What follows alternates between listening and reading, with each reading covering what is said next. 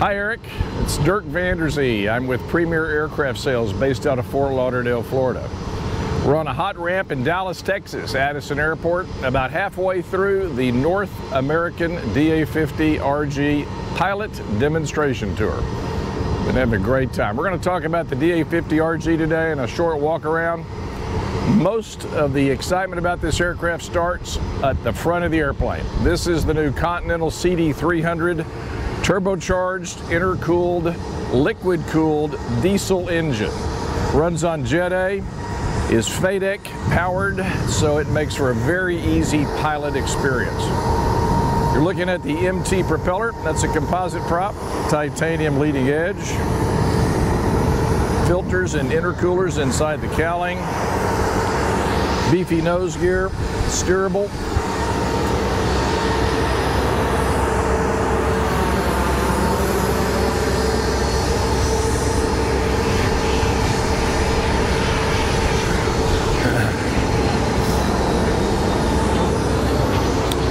Cow flaps on this particular installation. The engine is liquid cooled, but on ground ops and high angle of attack, always good to get a little more airflow over the power plant. Very dry engine, runs on ultra diesel oil, and I think we've added maybe half a liter in the last 30 or 40 hours of flying. Extremely dry engine. You want to do the other side?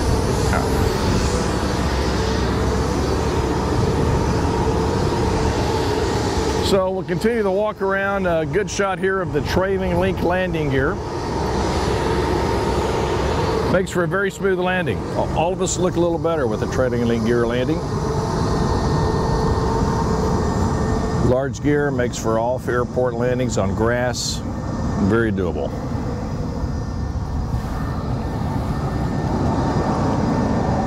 Again, mostly carbon fiber construction on the DA-50RG. Carbon fiber is the strongest and the lightest material you can make anything out of. Good shot here of the TKS anti-ice system. This is approved for flight into known icing. It works very, very well. It's on the tail, spray bar for the windshield, and also for the propeller.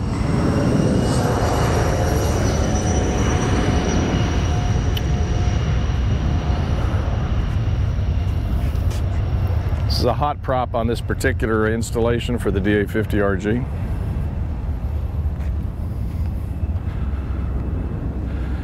Really nice high aspect ratio wing. The Diamond company started building sailplanes, the H-36 and the Super Dimona. You can see a lot of that DNA in just the look and the aerodynamics of the aircraft. Out here on the outer panel of the right wing are some vortex generators. They do a great job of keeping the airflow attached to the top of the wing surface.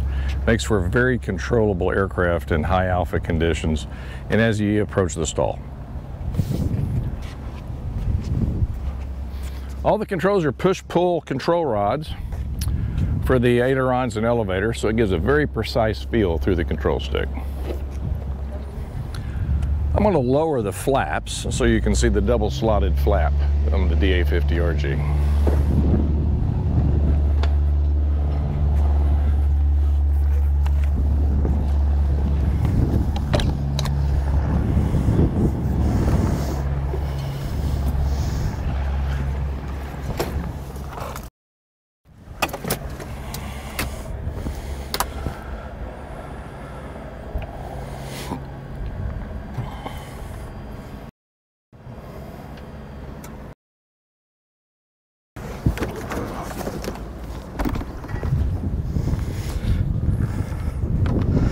I don't know about you, Eric, but I just consider this an engineering work of art. Very efficient dual slot design. Gives you a nice low stall speed of 58 knots. It's two positions, takeoff and approach. And this is the full flaps down landing configuration.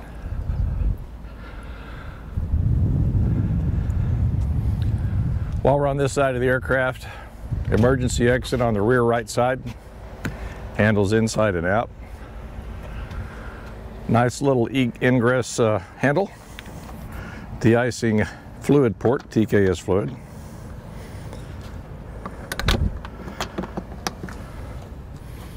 Oxygen fill port back here. Kevlar wrap bottle. Plenty for 5 folks. It's a little burst disc for the bottle. Very large empennage.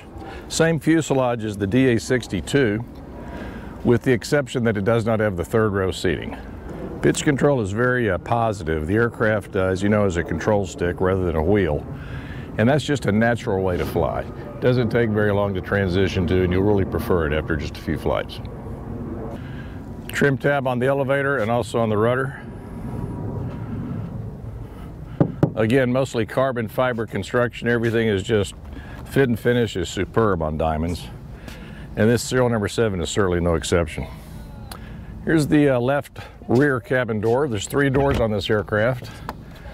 This is for your baggage and rear, or rather middle row seat passenger ingress and egress. Seating for 5 people.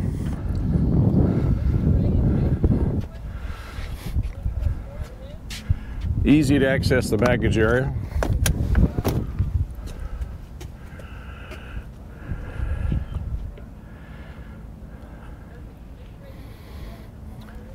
And really nice attachments, fittings, hardware, and function of the door.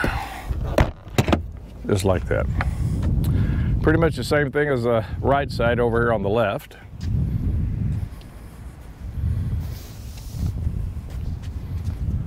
We'll talk about the fuel tanks. 50-gallon capacity of Jet A. The fuel's carried between twin spars along the axis, so there's really no CG change as you fly off fuel in the DA-50RG. It's in metal fuel tanks with flex interconnects between the tanks, not unlike an airliner installation. The wings, back to the sailplane reference, give quite a bit of flex and turbulence. So that really creates a very smooth ride for the pilot and occupants of this aircraft. Jet A is a very stable fuel, very safe fuel, and in some places a little less expensive than 100 low level.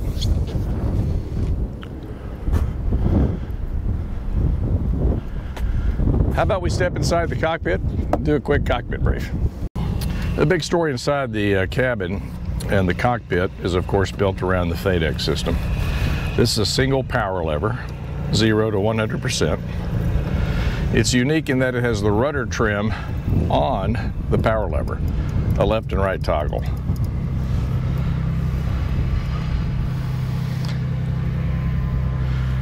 Manual trim. This is the 276 keyboard. Allows you to run your PFD and MFD within easy reach. Cow flaps for ground operations and climb. This is the environmental control panel. An air conditioning on-off panel is overhead. De-ice panel. Engine test panel, which is a dual channel FADEC running independently. 2 alternators. Fuel transfer system, right wing to left wing. And I think we'll do an engine start just to show you how easy the Continental CD300 starts with the new diesel technology from this manufacturer. I'm going to turn on the master switch. The engine master will start a glow plug sequence. And we'll wait a few seconds for the dialog box to appear.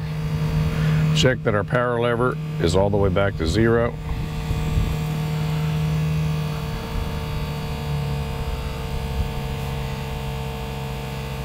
And the start is the same, Eric, whether the engine is cold or hot. It doesn't make any difference.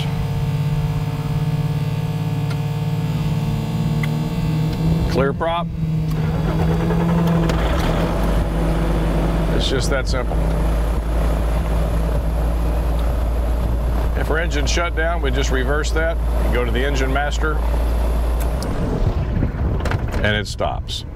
And again, this is a warm engine. We're on a ramp that's about 105 degrees right now. I'll do that again. Engine master on. Engine start.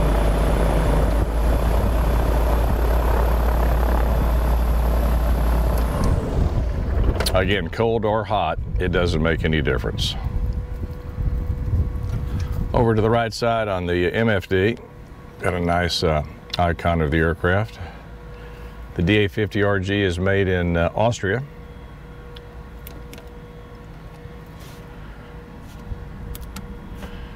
A little picture of the engine page. Very clearly labeled and accessible circuit breakers on the 50RG.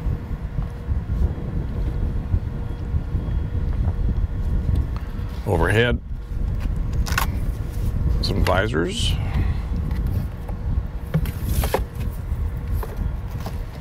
And again, I think we mentioned that's the air conditioner start and control panel. Oxygen system is optional on the aircraft. There's outlets for 5 people. You can't see it right here, but there are USB ports left and right, and also for the rear passengers back here.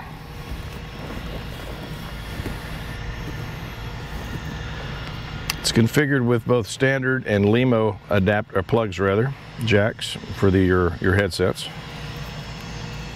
And this is super simple fuel management. You normally leave it just in the normal position, again transferring from right to left as needed. Control stick with an optional removable right-hand control stick on the DA-62. Electric trim, of course, control wheel steering, autopilot, interrupt, and push to talk. Typical configuration. That's the quick tour of the cabin. It's probably time to go back and get some air conditioning. DiamondAircraft.com or PremierAircraftSales.com.